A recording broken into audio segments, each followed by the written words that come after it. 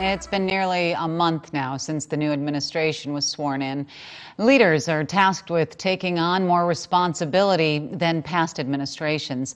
Iowa Senator Chuck Grassley weighed in on post-election recovery. Here's Brett Backley. The only way our country can recover from COVID-19 is with the help of our elected leaders. We were going to help people get out of it. Politicians like Iowa Senator Chuck Grassley are trying to help us move past the pandemic.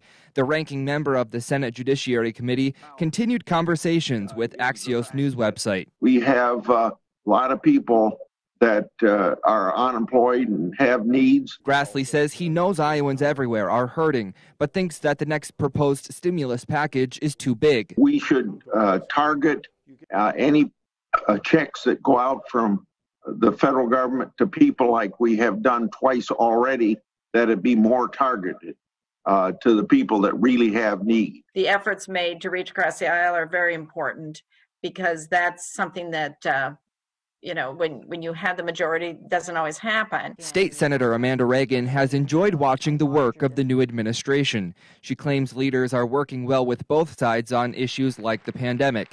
Both state and national legislators agree that getting help to their constituents during this troubled time is critical. I wish the focus on the pandemic and getting the vaccines out was even faster. When you're sitting here in counties that are asking for more, that's what's difficult. The leaders say when their people are healthy, so is the economy.